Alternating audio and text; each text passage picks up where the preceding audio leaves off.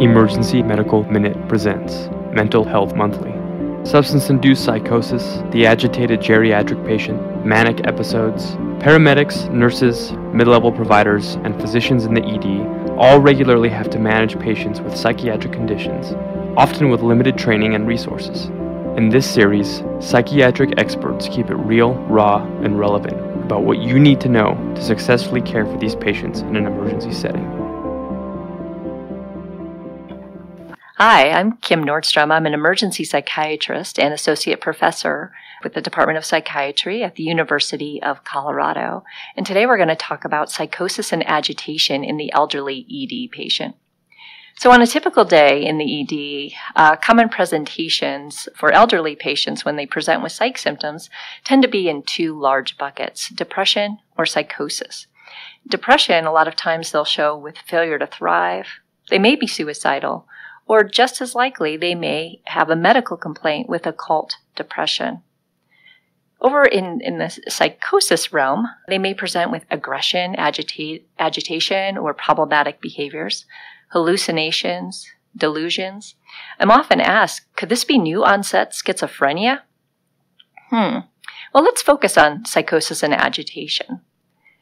With a person with a well-established psychotic disorder, so they have a history of schizophrenia, depression with psychotic features, bipolar disorder with psychosis, it's best to understand the reason for the exacerbation. Are they off their meds?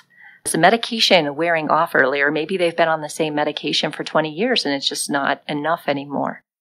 Or there's always the possibility that the psychotic disorder is totally controlled and the presentation is related to something else. So possibly the person who happens to have schizophrenia also has delirium. So next steps, how do I conceptualize this?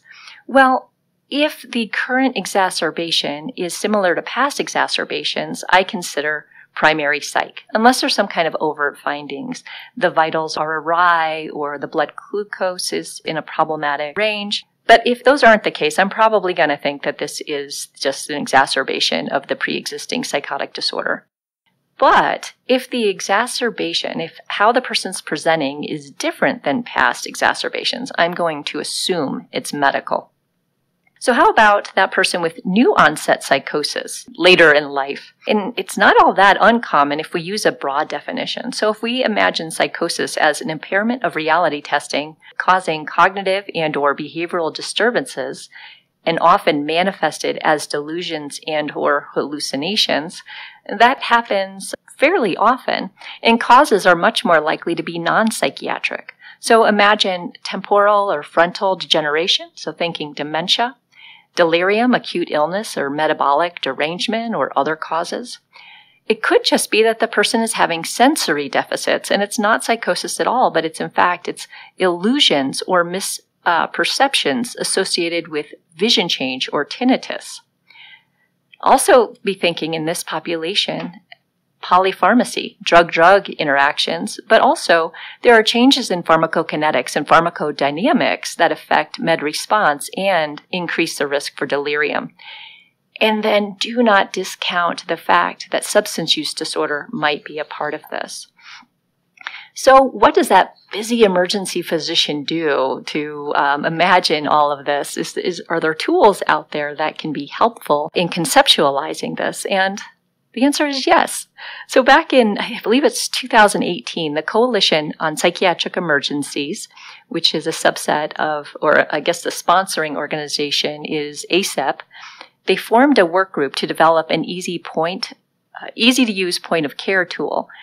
The article that came out of this is called Managing Delirium and Agitation in the Elderly ED Patient.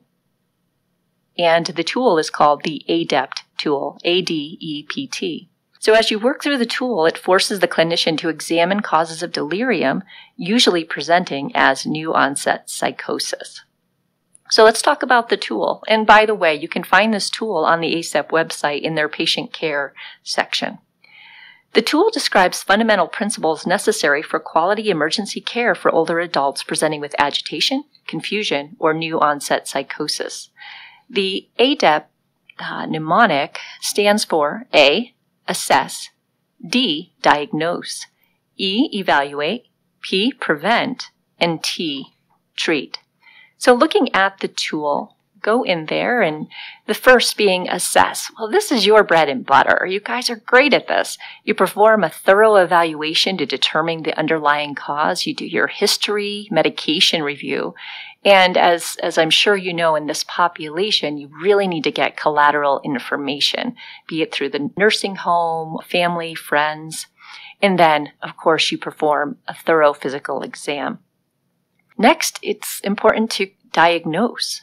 So the first piece of this part of the tool, the diagnose section, screens for delirium in that agitated or confused older patient. And there are several tools embedded.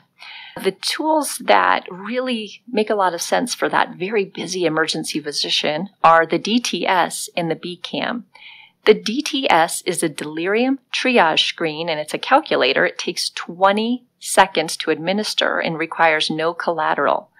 It is highly sensitive. In fact, it's considered 98% sensitive. So it's a great rule out test. So no means no, but yes means maybe. So if it looks like the person is positive on the delirium triage screen, it doesn't mean they have delirium. So it's important then to follow up with the BCAM, which is the brief confusion assessment method. This takes a minute, but it does take collateral. The BCAM is highly specific rule-in test. So if they're positive on the DTS and then positive on the BCAM, you can feel pretty confident that the person does have delirium.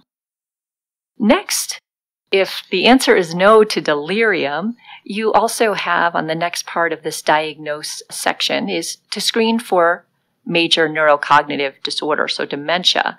And in that, it has the mini-cog embedded. Next, you go to evaluate. So you have a sense now that the person has, say, delirium. Well, what do you need to do? You got to find out why they have delirium. Where is it coming from? So that's where you perform thorough, focused medical workup for agitation or confusion. There's a number of ideas that are noted in this. I think everybody supports that just doing blanket labs or studies doesn't make sense, that they should be directed based on what information you already have at hand. They do note general tests for most patients, and then they also note specific targeted testing and other evaluation. Next, they go into prevent. So prevent really focuses on what you can do in the ED to help not, further worsen the person's state. So obviously, in the individual patient piece of this, you want to treat the underlying disorders. You want to treat pain, nausea, or constipation. And you want to also consider avoiding tethers unless you really need to have them in place. Does the person need to have their blood pressure checked every 15 minutes? Because that can definitely cause agitation. Also, the urinary catheter, it's another tether. And if it's not necessary, you might want to consider avoiding it. Also on prevent, they talk about things that the hospital or the system can do to help the patient. And some of this is to have tools in place to help with reassurance, redirection, and activities. So some EDs have things called busy vests that allow for small activities for the person to be doing as they're in their room, in their bed. Also, things that you can have nearby to help with self-orientation, clock, calendar. If you have a whiteboard in the room, make sure you're actually updating it each day with the correct date, with the correct team names. And then lastly in this area, imagining preventing injury. So lowering the beds, maybe making sure that the rails are on the beds, those kind of things. So this is a nice piece of the tool that has you think about ways that you can help the person from getting worse while they're getting treated. Next is in terms of the treatment for that agitation. Think in terms of a multimodal approach to treatment. It's important not to go right to medicine. Can you use verbal de-escalation? If you do need to start a medicine, start with oral medicines and be careful when you're considering the use of IM or IV medications. Of course, avoid benzodiazepines if at all possible, unless you think the person could be in benzodiazepine withdrawal. Also be mindful of anticholinergics. And be cautious to prevent harm and minimize side effects as you're considering the medication usage.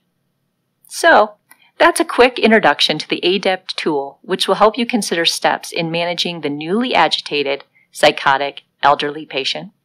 Thank you. We'd like to thank our sponsor, Health One Continental Division, and Swedish Medical Center for their financial contributions to the EMM. Donations from them and listeners like you make it possible for us to fulfill our mission of producing and spreading free medical education to the masses. If you enjoy our show, please consider making a one-time or recurring donation to help cover our operational costs and keep the EMM awesome. Click on the link in our show notes to make a donation. Thank you for listening.